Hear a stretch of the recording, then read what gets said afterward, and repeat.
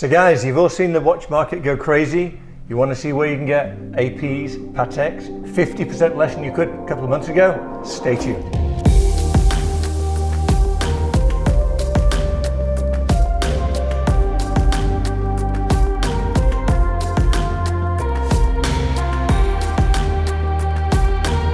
So today's a very, very special day. My dear friends, Vadim and Eddie from Wrist Aficionado in New York and also Miami now, right? Correct, yeah, correct. Have flown into LA, brought some amazing pieces and some bargain pieces too, from what I understand, Absolutely, right? Absolutely. To show you guys, and we're going to talk about the watch market. We're going to show you some watches that have literally, can I use the word collapsed? Corrected. Corrected. That's the right word. Shouldn't use the word collapsed. Yeah. So guys, great to see you. Thank you too. so much for coming down. Tell us what's going on. We had a little bit of a needed correction. I think it was well needed. It was overdue. I think the watch market went up a bit faster than it should have, and things are coming back to reality right now, which is where everybody needs it to be. Yeah, I agree. I think it's healthy. I think it's healthy. We actually did a video, I guess it was a couple of months ago, we talked about the watch market, and I said it had collapsed, and at that point it was nowhere near the correction it is now, so it's a whole different marketplace. So let's talk about it. What's going on with what brands? I think it's across the board. I think we've seen it a lot in Patek. Rolex has come down quite a bit. AP has come down quite a bit. Let's look at some of these watches and give us some examples of what's actually happened to them. Let's see where we were and where we are. Yeah. Let's take a 5711. All right, so beautiful watch. Beautiful piece. 5711. I see. Yep, sure. 6 months ago was probably hovering around the 300,000 mark. Today, sub 200. Really? Sub 200. Yeah. It's taken a bit of a correction, but it's the reality of what's going on in the financial sector, I think, also, right? Stocks corrected, crypto came down 80%.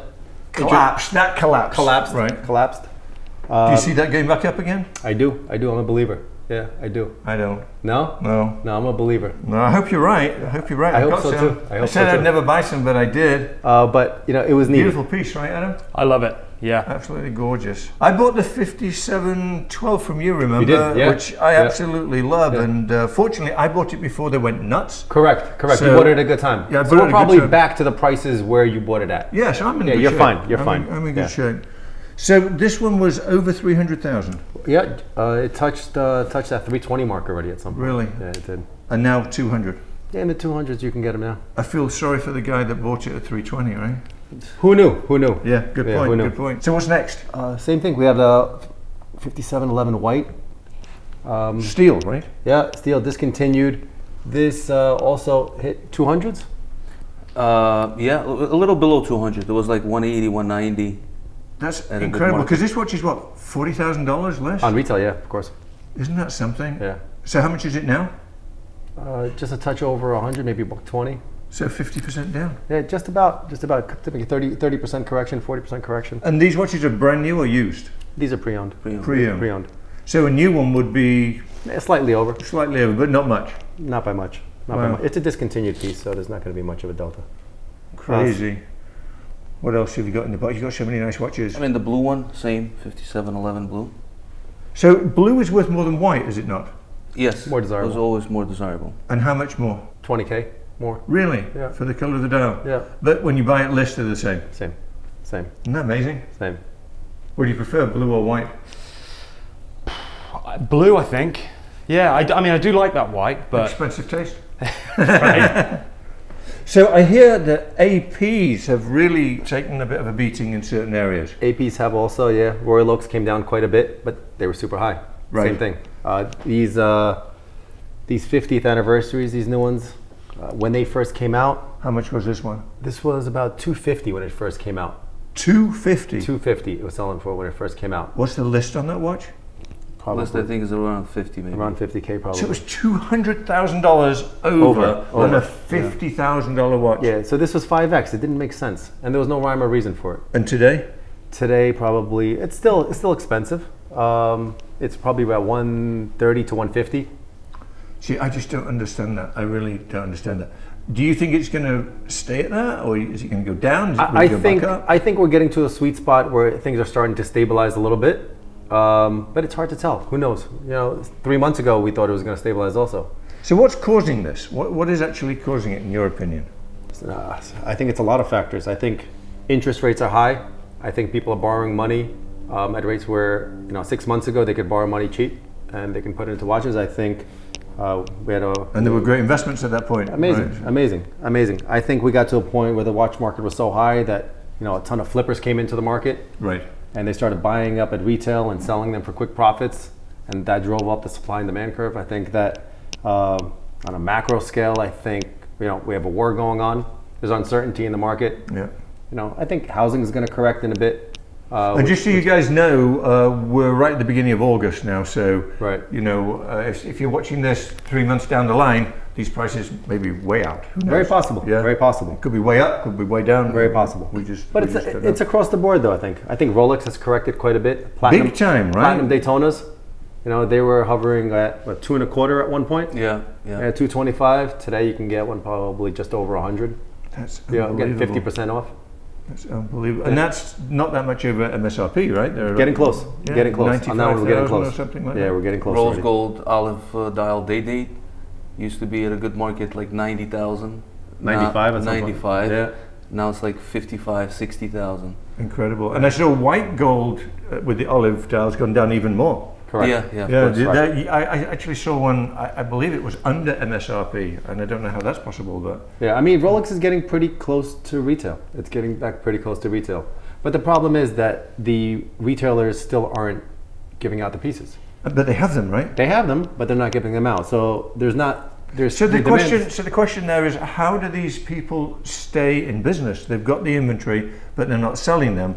And they're making it so difficult for people to buy them. It's actually, I think, turning people off certain watches. Of course. But listen, I think they stayed in business for a long time because people had to buy, in order to get a Daytona, you had to buy 6 other pieces in order to get a Daytona. Right. So, I mean, their profits went up and they're How much is a Panda today? Probably 35 to 40. Yeah. White dial? Yeah. So that was up at nearly 50,000 not so long ago, right? North of 50. Really? Yeah, north of 50. Yeah. So yeah, gosh, major correction. And then of course there's other watches that have been totally stable, right? More stable. I mean, there's certain brands that have they didn't go up as high. Right. So they stayed stable. Vacherons did well. Lang & Son did pretty well. MB&F still doing pretty well. So have all Rolexes gone down in value? I don't think all have. I think that the mainstream ones have. The subs, the Datejust, Daytonas, mainstream pieces have. I think the high-end ones, Ruby, Baguette pieces, those have still maintained fairly decent value because there's a finite number of those on the market. Let's see what you think of this. Do you know what that is? Beautiful Zenith piece, beautiful. See, pieces like this, you're not going to find many of them on the market. So they can't fluctuate in value too much. There's a finite, maybe 3 or 4 of them that you'll find on the market at any given time. So if it's, 150,000, whatever the price may be, it's going to stay around that fixed number for a long period of time. I don't think it's going to fluctuate too much. But when Rolex is pumping out 1 million watches a year, there's really no rhyme or reason. They make 1 million watches a year? 800,000 to 1 million, right? Yeah, I think around 1 million, million watches. Wow, that's crazy. Whatever that number may be. But when they're pumping out that many watches, there's no reason for a Datejust to be selling that much over retail. So let me ask you a question. I've known you guys for many years. I've bought lots and lots of watches from you. I trust you implicitly. Asking you, for me, should I continue buying watches or should I wait till the market further stabilizes? Do you think it's going to go down? Will it go back up? Help me here. I think on the pieces that you buy, you buy pretty unique pieces.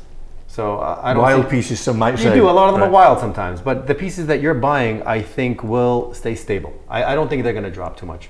I think the regular mainstream pieces will take a little bit of a hit, which was necessary. It was a healthy correction for everybody. I think the buyers needed it because they're buying too expensive, and the dealers needed it because the prices were just too inflated. So basically anybody buying a watch today is pretty safe? I think so. I think we've gotten to that stable point where we've knocked out probably 20, 30, 40% off the price.